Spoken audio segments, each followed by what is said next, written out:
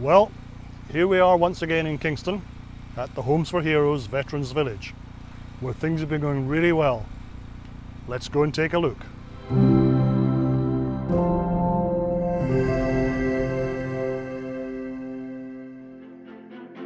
It's a little more than a week since we last watched a group of tiny homes delivered to the site, but another group of 4 is here, and the team is ready and eager to place them. This is a practiced professional crew, and they take little time to set down the new homes.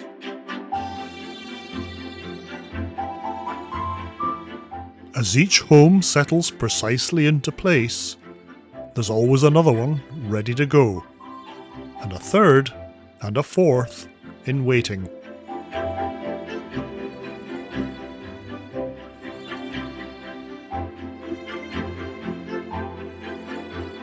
Almost before you know it, 4 new homes have joined the community.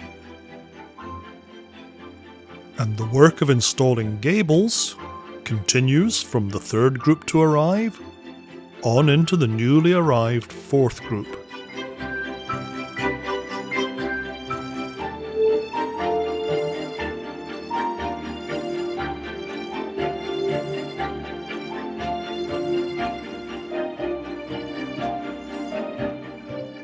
Overall, I think it's safe to say that October has got off to a flying start, and we can expect a lot more progress in the weeks ahead.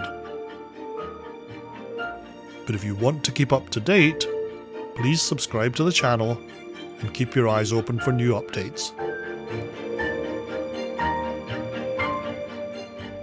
And here's something for those of you who like a bird's eye view.